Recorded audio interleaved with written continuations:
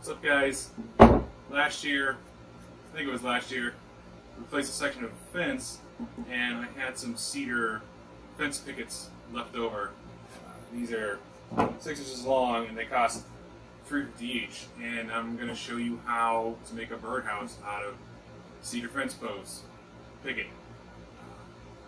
I'll have the dimensions and plans on my website in the link down below. Since the wood is very rough, I'm going to sand the entire board down with 220 grit sandpaper before I do any cutting. I've also made a couple more of these, and you could make a light pass through the planer if you want, but the board's already thin enough as it is, so it doesn't take too long to sand. You might as well just do that.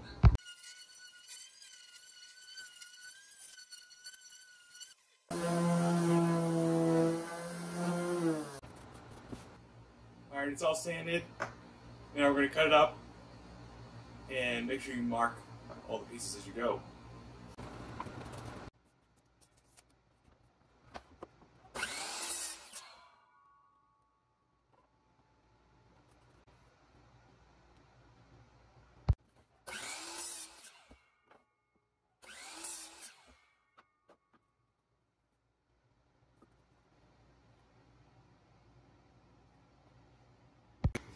Alright, here are all the cut pieces mocked up.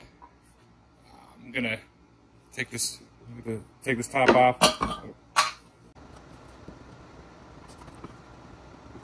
Now you're gonna glue up the front, the back, the bottom, and one side. And the reason is because the other side that you're not gluing is going to tilt open like a little flap.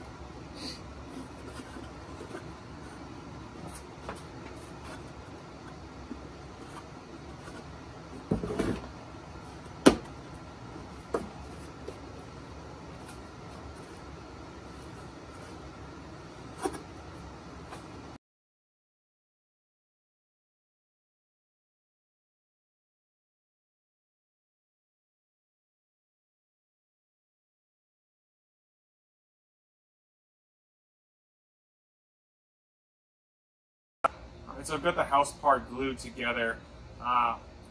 You'll notice the sides are cut lower than the back and the front, and the back is cut lower than the front to angle the roof. You could cut the top parts of the roof at maybe like a 5-degree angle, but it's really not going to matter if you just use enough glue, and then I would just give it a couple nails and it should hold just fine. I haven't had any problems. And these gaps are just to allow for airflow. And we'll let this dry. And oh, the reason I'm not attaching the roof yet is I do that last because sometimes I've painted the roof a different color, and it makes it easier to attach the metal rods that I use to allow the side to hinge open.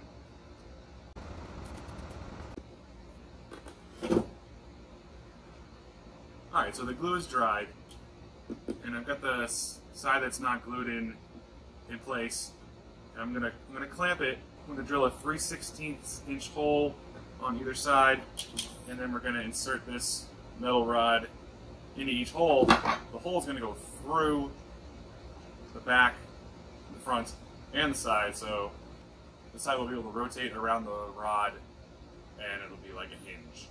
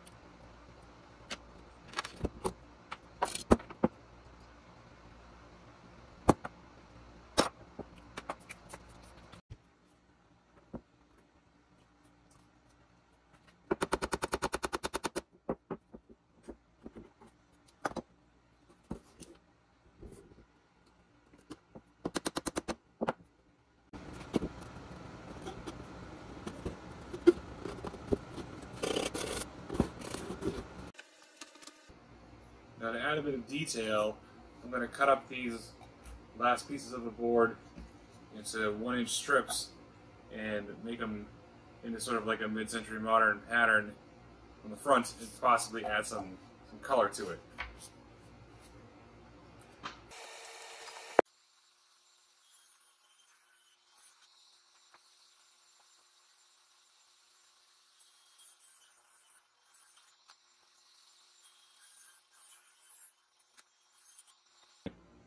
So I've got the pattern that I want for the front of the birdhouse, and I have these colored blocks from a different birdhouse that I've been playing around with to see if I want to place them and where I want to place them.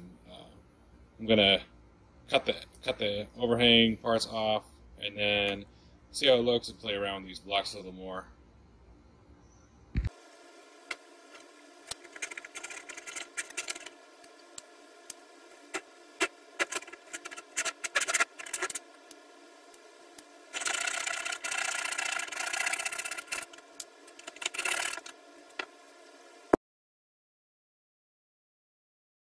Before I drill out this hole, I'm going to mark out where I want the hole, but I'm going to put this birdhouse portal protector around the outside so that squirrels and other things can't like gnaw on the wood to make the hole bigger and get inside.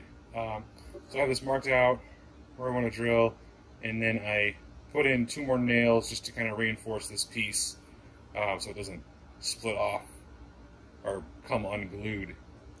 And I'm going to drill this out with 1.5-inch diameter Forstner bit.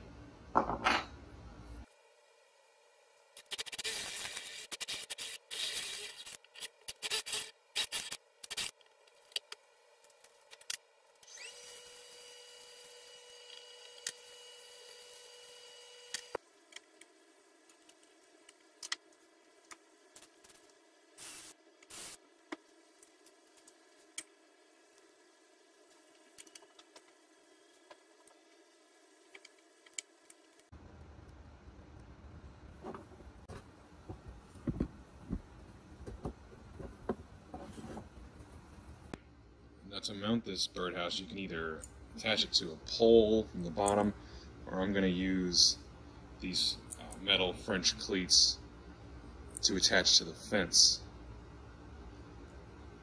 I just screw under the fence, screw under the birdhouse. Just slide each other. Oh, actually, be more this way.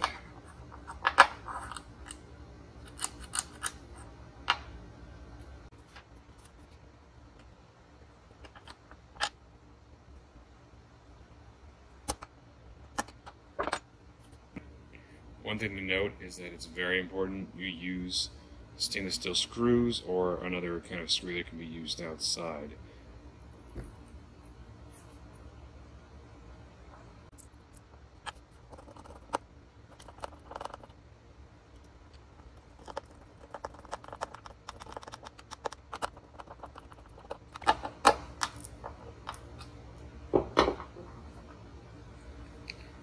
And this side will attach to the fence, and slide it on like that.